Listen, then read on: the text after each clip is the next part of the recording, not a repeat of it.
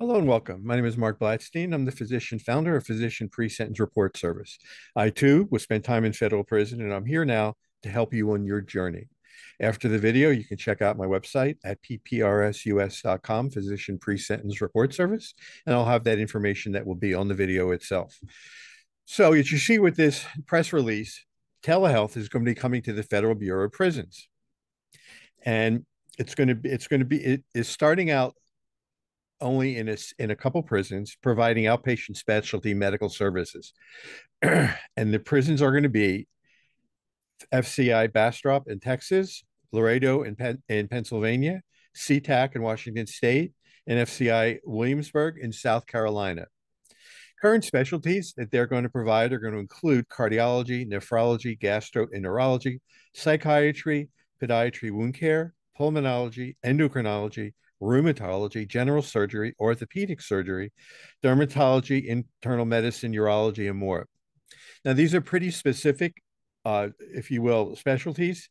And not to get your high hopes up, but currently, should you need a specialist in any of these categories, if you're lucky, it may take up to 3 years, but you'll be able to leave the facility and go see a specialist.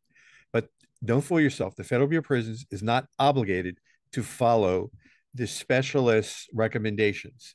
Now, because this is contracted direct to the facility via telehealth, I'm not really sure how they're going to work in surgical procedures. Also, I'm not sure if they're going to be sending in recommendations that are of medical benefit to us, or they're going to stick within the bylaws or the cost containment structure of what the BOP is willing to pay. They have a big disclaimer here on the website, and you can go through. There's looking forward statements. Here's how to contact them directly. But what they say is that readers should not place undue reliance on any forward-looking statements. More information on risk factors relating to VC Health and its technology and billing services is included from time to time in the cautionary note regarding forward-looking statements and risk factors. Many involve known and unknown risks, uncertainties, and other factors that may cause performance or achievements to materially differ from historical results or any future performance or achievements expressed or implied by such forward-looking statements. And there is contact information that you can have to connect with them directly. So, from my own experience, there was a point in time where I visited senior centers where I had approximately 700 beds that I was responsible for. And when I wasn't able to get to them, I would then set up not telemedicine because it wasn't at that, we didn't have telemedicine at that time. It was in the 90s. But I would have them bring a camera in and take a video, showed me what the wound looked like, and I would be able to at least provide some sort of support care until I was able to get to the facility. But reading and interpreting their disclaimer,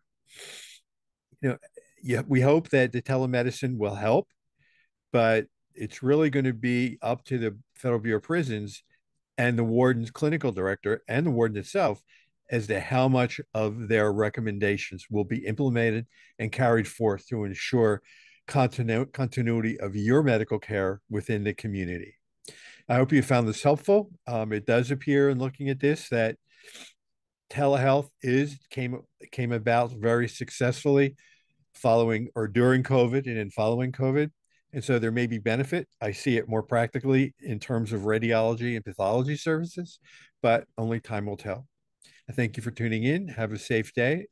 And any questions, please comment. Have a good day.